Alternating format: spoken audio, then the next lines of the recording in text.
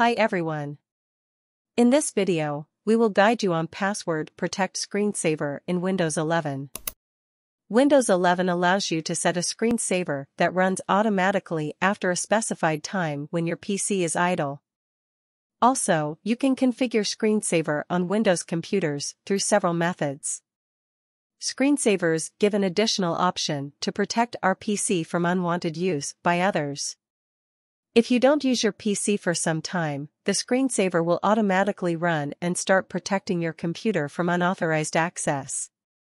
Once you click from the mouse or press a key from the keyboard, Windows will prompt you to log in if the password option is enabled. In the old CRT monitors, a screensaver was used to avoid burnout in the display of monitors. As technology grew up on monitors, burnout is not an issue. Now, screensavers are used to display some beautiful pictures or GIF animations while the PC is not in use.